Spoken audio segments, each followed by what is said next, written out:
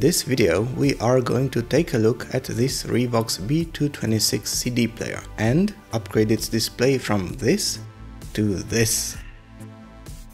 The change was prompted by stumbling upon these replacements on eBay. Unlike the original display, these are LED backlit, available in a few colors and compatible with Studer models 727 and 725 and Revox models 226, 126, 226E and 226S.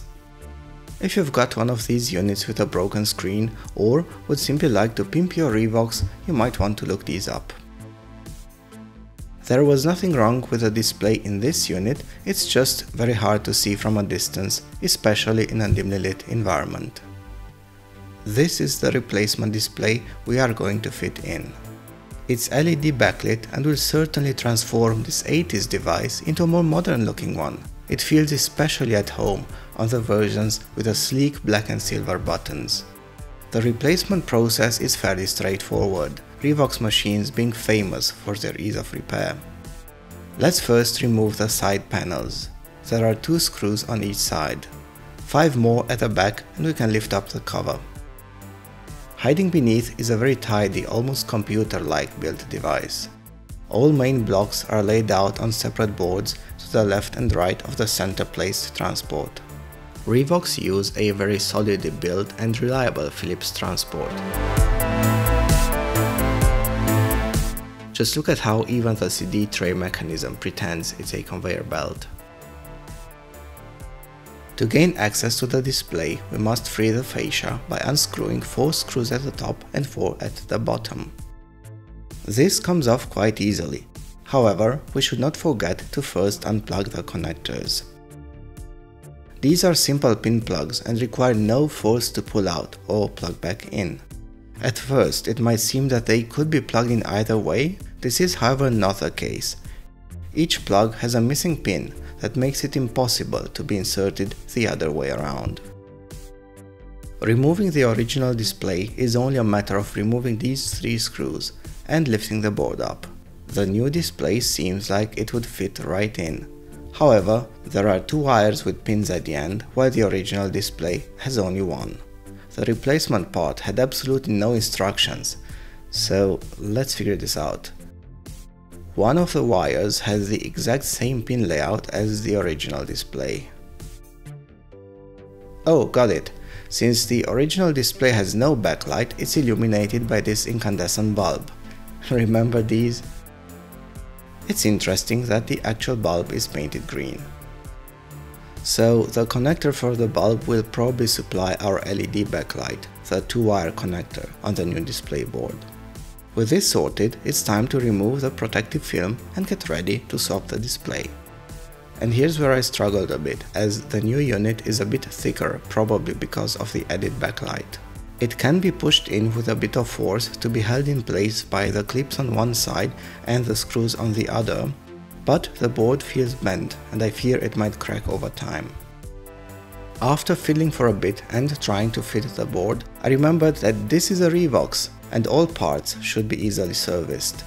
These clips allow you to fully lift the display frame, making installation much easier. The transparent front panel can also be slid off, making cleaning or even a polish easily possible. I only later noticed an image in the original listing that seemed to indicate to leave the new board above the retaining clips. But then, the display doesn't seem to lay flush with the surrounding black frame. Anyways, this is something we'll revisit eventually. For now, let's put the display frame back, making sure the clips are aligned so everything clicks back into place. The backlight wire goes through this cutout and plugs into the socket originally powering the bulb. It's a 3-pin connector with only 2 pins to help determine the correct orientation. The display connector matches the original pins exactly. I had previously numbered all connectors to avoid confusion regarding each plug's socket. Make sure the infrared receiver is straight so that it can slide back into its slot when mounting the front panel back. Let's double check all connectors before plugging in for testing.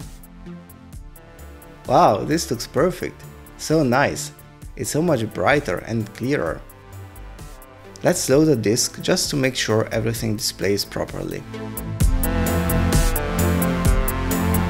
And it does! It's so much better. To reassemble the Revox, just use the magic of video editing and everything is put back together. This particular unit was untouched since new and still works wonderfully. I am pondering whether to do a full recap before anything fails or just wait for it to show any sign of weakness. For those new to this, recapping is the process of removing old capacitors that have gone bad over time and replacing them with new ones. But this is a subject outside the scope of this video. The replacement display mirrors the layout and functionality of the original one. You can see the current and remaining track time and a very modern looking progress bar below. Next, the current track and total elapsed or remaining disk time. In this mode, the bar indicates elapsed and remaining tracks. The display will also show when playback is paused, different functions, or help with programming. These Revox CD players can be programmed to basically play any sequence of tracks with a few interesting loops and twists. Without going too much into detail, the professional pedigree of the device is obvious. Auto stop will stop playback at the end of the current track. When the load button is pushed, the display is turned off until the tray is closed again. Stacked with the Revox B215 Cassette Tape Deck of the same series, it looks stunning. The tape deck has also received the same new display treatment, and with it, both devices look modern and beautiful. And yes, there will be a video about replacing that one as well. Make sure you're subscribed and hit that bell icon if you'd like to be notified when it's out. I really love this Revox CD player and use it as my main transport connected over SPDIF coaxial. The fixed or variable analog outputs are fed by what is considered by some the best ever DAC chip, the 16-bit TDA 1541A. Make no mistake, this was at heart a professional tool. It looks like a Bauhaus estate, works like a Swiss watch, and sounds as transparent as alpine spring water. The mechanism is mostly heavy metal, and the sound is heartwarmingly classical. If you want a CD player for your hi-fi today, you'd have to venture quite high up the pricing ladder for this level of build quality. These were expensive machines in their day, but a second-hand one nowadays, even with a bit of servicing, might be a steal. And if you don't like the sound of the 80s TDA chip, just connect the Revox via coaxial to your favorite modern DAC and you're all set. If this brightened display of gorgeous 80s technology was right up your track and would like to see future content along these lines, consider liking, subscribing and hitting the bell icon. Thanks for tagging along this trip down nostalgia lane. And now back to the real world.